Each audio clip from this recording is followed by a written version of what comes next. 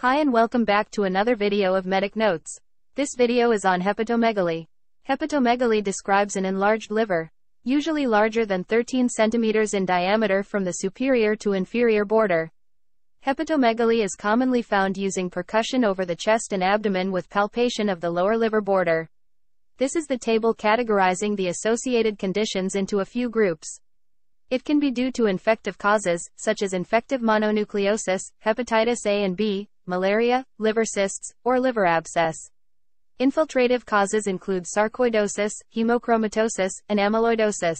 Neoplastic causes are hepatocellular carcinoma, tumor metastasis, hemangioma, leukemia, lymphoma, and hematoma. Metabolic causes such as fatty liver and storage diseases. And also vascular causes like heart failure or Budd-Chiari syndrome. All these can cause hepatomegaly. For its mechanism, it is mainly due to increased vascular engorgement, inflammation, deposition and expansion due to non-liver cells or materials, or a combination of all above.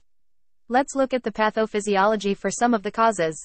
For congestive heart failure, pressure backs up into the venous system, due to ineffective filling or forward outflow, leading to a congested and engorged liver. For infective causes, inflammation and swelling of the liver is the principal mechanism in many of the infective pathologies. Inflammation may also contribute to other non-infective causes of hepatomegaly. Note that in hepatitis, the liver may be enlarged, or over time, become scarred and shrunken. For infiltrative causes, infiltrative disorders such as sarcoidosis and hemochromatosis lead to the deposition of material in the liver, increasing its size. Similarly, primary or secondary malignancy enlarges the liver via tumor cell proliferation and inflammation. In vascular causes, the Budd-Chiari syndrome involves an occlusion of veins draining the liver to the heart. From the hepatic venules, through the hepatic vein, to the right atrium. The occlusion may be primary, or secondary to an underlying procoagulant state, such as lupus anticoagulants, cancer, myeloproliferative disorders, drugs, and so on. The backup of pressure from the blockage back to the liver causes hepatic engorgement.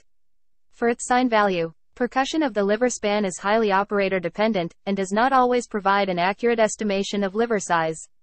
Studies have shown mediocre sensitivity, 61 to 92%, and poor specificity, 30 to 43%, in using percussion to determine the size of the liver.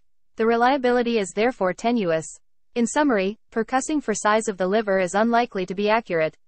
However, if the liver is felt on deep palpation below the costal margin, it is more than likely enlarged. That's all for this video. Thank you.